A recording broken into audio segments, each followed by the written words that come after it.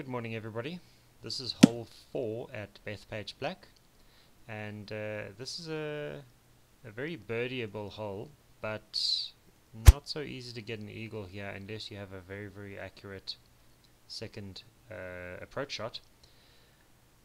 Furthermore, the pin position would help. What often happens is if the pin is close to the front of the green, you haven't really got much chance of an eagle. But if it's in the middle or the back of the green, then you do. So what we'll do is we'll start here with a driver. We want to use about 280 power.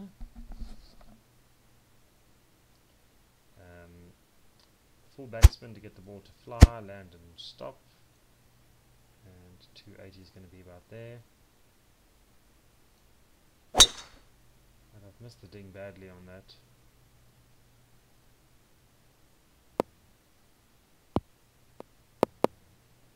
That's in the garden spot. Making maximum use of the fairway that's available to us.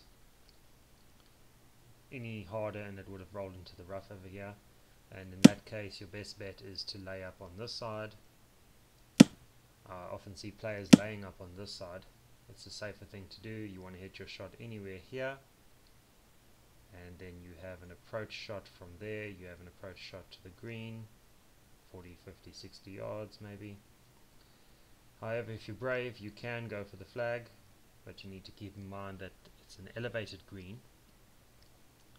This particular shot is looking at about 12 yards additional to the 174, so about 186, because it's 35 feet above the flag. There's hardly any wind to speak of, so what we're going to do is we're going to go for the green.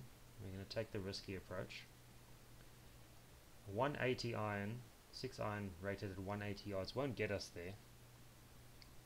So we need to then club up to a 5 iron, and now we want to put full backspin on the ball. And the reason I'm saying that is because when you're hitting to an elevated green, the ball tends to skid and tends to shoot forward, and that might still happen with this shot because these balls that I'm using don't really offer much spin anyway.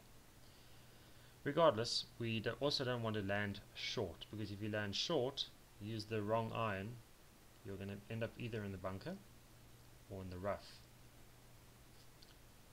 Obviously we don't want that. What you want is the best thing you can do here is to go for a birdie. Eagle's always nice. If you get a straight putt, maybe you can still make the eagle, but a birdie is probably a more realistic goal. And so aim for the birdie. Getting a par here is only good if you've hit a bad shot.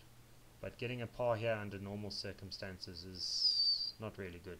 This is a very birdieable hole, and there's no reason why anybody shouldn't be making birdies here, other than if you make a mistake. So since this hole is playing at about 186, we want to use a club up, which now I've used my 5 iron rated at 195. I'm going to put full backspin on this. I'm going to give it full power, expecting it to carry in the region of 185, probably land near to the hole.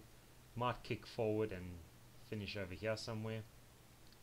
I don't know for sure. Let's have a look and see what happens. Full power. Hit the ding. And see what I mean about the kick forward? Full backspin didn't get the ball to stop enough. However, and I did say 185 yards, so my calculations were very accurate, and I did anticipate that we would finish past the hole in this region. Alright, so what we're going to do now is we're looking at an eagle putt. This is not a bad thing. I mean, to get onto the green in 2 here and be putting for an eagle is fantastic, because if you know that if you miss it, even if you just play safe, you are guaranteed a birdie. Alright, so we're going to take a look at this.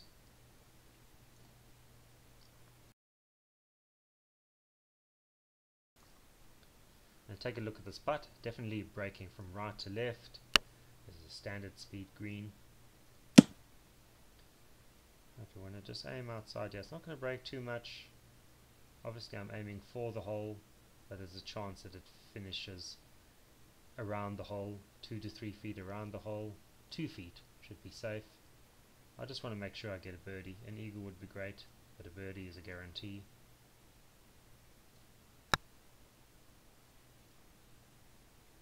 Right, as you can see, I've narrowly missed the eagle. Not a big deal. We can say try putt, take mulligan. Let's try it again. Aim outside right over here. Give it a bit more power this time. Now we've hooked it. I was early on the ding, and as a result that's pushed the ball left. Let's take another mulligan. Right, let's try and get the ding this time. It's important to aim out there.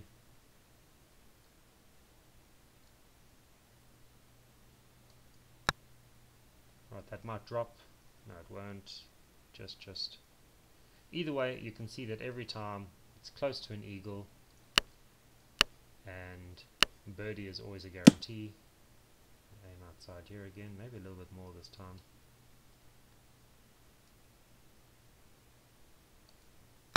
Alright, we've narrowly missed the ding, and that should sink almost. Alright, either way, as you can see, this hole is a very birdieable hole.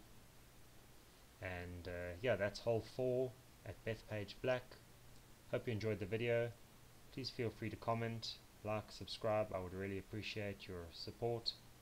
Thank you so much for watching.